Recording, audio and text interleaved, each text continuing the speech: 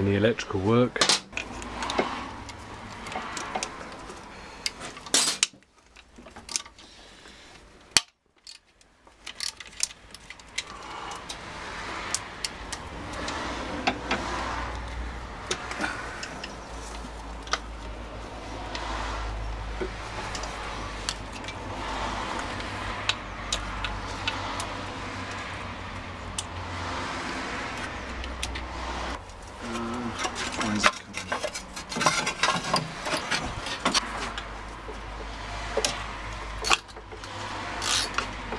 The hose has to come out to get the starter out of the way.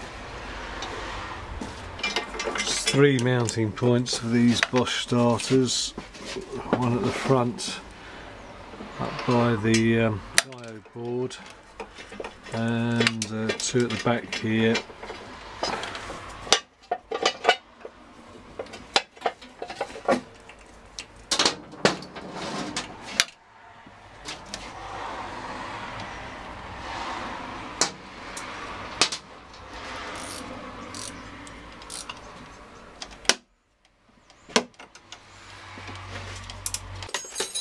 Two starter connections to come off. One's held on by a 13mm, an 8mm nut, 13mm spanner size.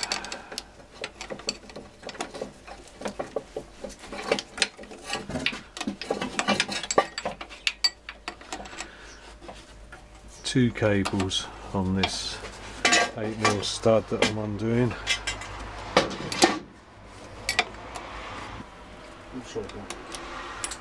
So that's the battery one, that's the other one.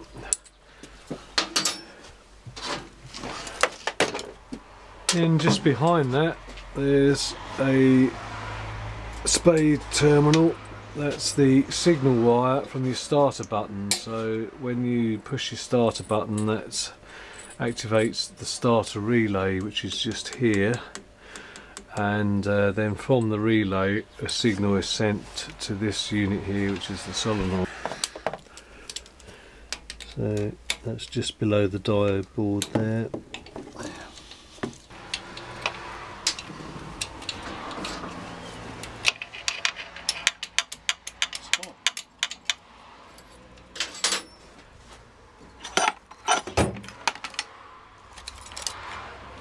So the bolt on this side that mounts the starter is hidden, so I'm just going to withdraw that using a magnet.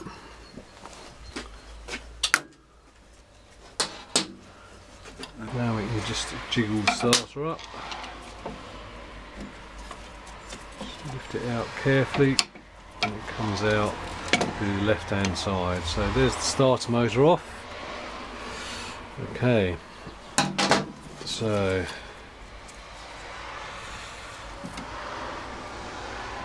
we're going to have this apart and clean up this shaft here. We're going to have the whole thing apart, get this gear out hopefully, and clean up this shaft because I think that's been sticking. We're also going to have the solenoid apart because I want to check that the plunger's not sticking in the solenoid as well.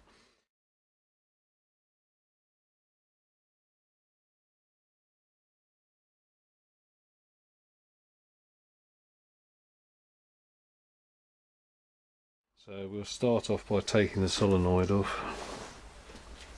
We're off. Right, so what we're going to do first is take this solenoid off the starter motor, and then the first thing I'm going to do is I'm going to just mark the solenoid in relation to the motor. So I'm just going to put a little dab of paint so that we know how the solenoid goes back in relation to the starter. Then what I'm going to do is undo this nut at the back here. So on the back of the starter, this is the terminal that connects from the battery, and this is the terminal that connects from the relay, the starter button via the relay. So that's where the spade terminal goes on, that's where the battery main heavy duty lead goes on. And then we've got another strap here going into the starter motor from the solenoid, and that's got to be undone. So we'll just loosen that off.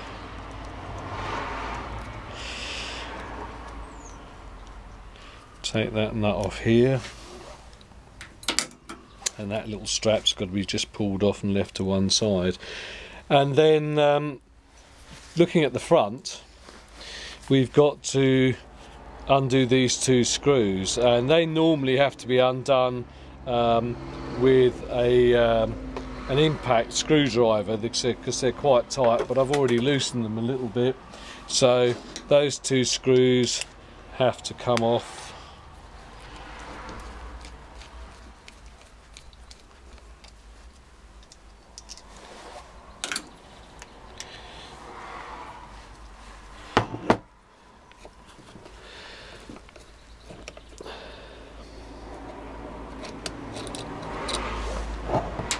And then the solenoid comes out, the condition of the plunger, and to do that we've got to undo these two screws here. We've got to undo these two screws and remove them, and then we've got to unsolder two terminal connections. So the screws come out like that. Couple of little washers on them, and then we're going to put that in the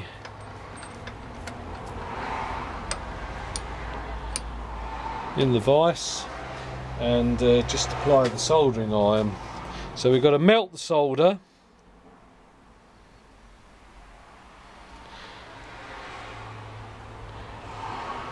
and desolder the connections, and to do that I normally just blow them off. So Bob's going to cover his eyes, I'm going to cover my eyes whilst it's melted and just blow it away.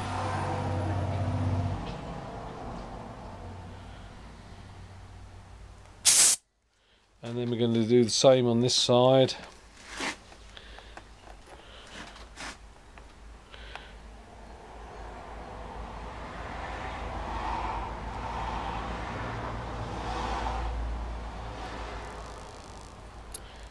Get the solder fully melted and blow. Do that once more.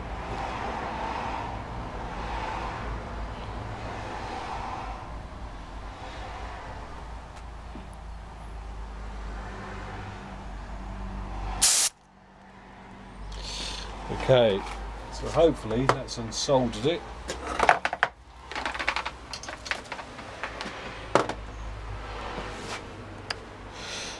Yeah, now we can just lift that off. Okay, I've blown a load of solder into the workings of the armature there, so I've got to pick that out. That should come out quite easily.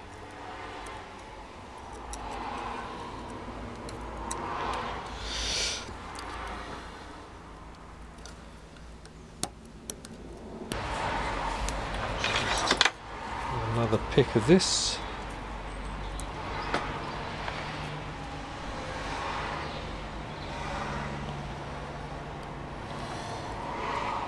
Make sure you get all that molten armature. This is a coil of wire, and when we push the starter button, this coil of wire becomes energized by feeding current down here.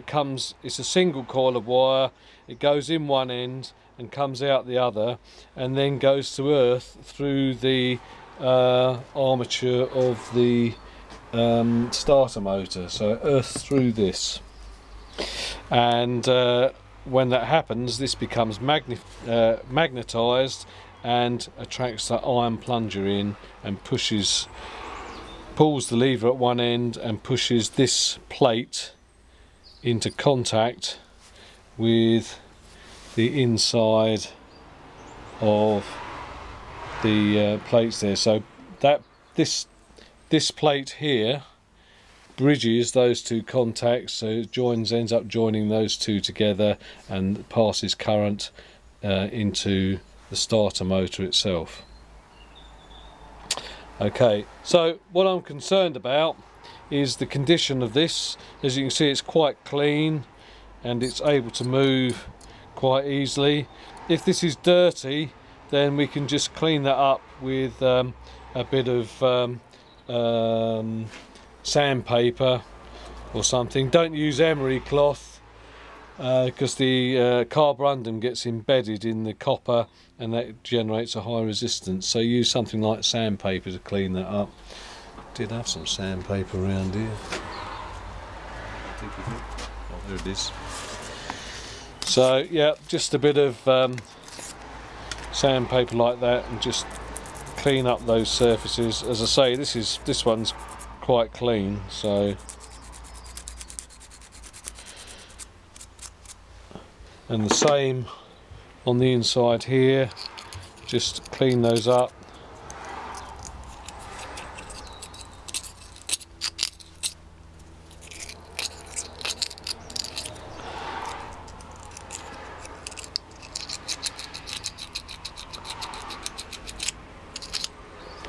Okay, reassembling up the solenoid, having checked it inside for the connections.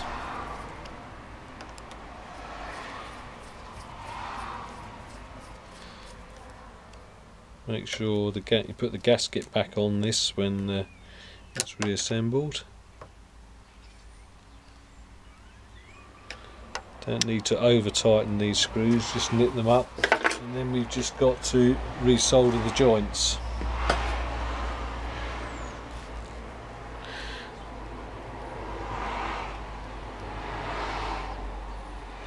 Make sure the surfaces of the joints that you're soldering are nice and clean.